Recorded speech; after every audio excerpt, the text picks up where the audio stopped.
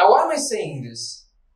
I'm saying this because this can also be applied to what we're learning at school.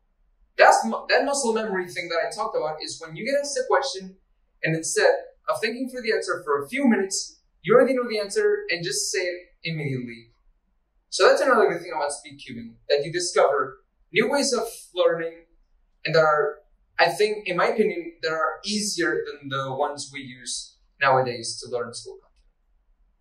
I think speed cubing might be a great addition at schools. As I said before, speed cubing can help improve concentration, focus, and learning skills. And if it's added in schools, I think that it will help kids a lot in the future.